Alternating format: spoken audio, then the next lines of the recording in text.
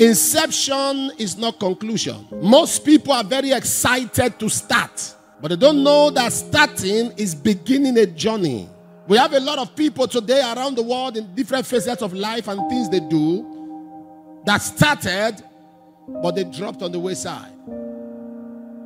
We have students, many of you are graduates, can testify that there were people that started school with you, but you didn't see them on your convocation day. Matriculation day, they were there. Convocation, they were not there.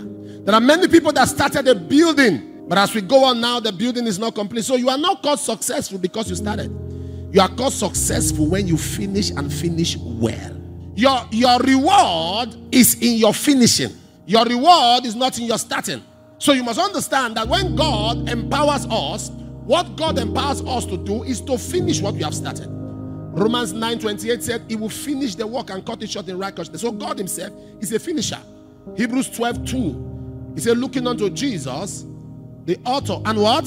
So he's a finisher. John chapter 4 and verse 34, the Bible says, Jesus speaking, said, my meat is to do the will of he that sent me and to finish the work. John 4:34.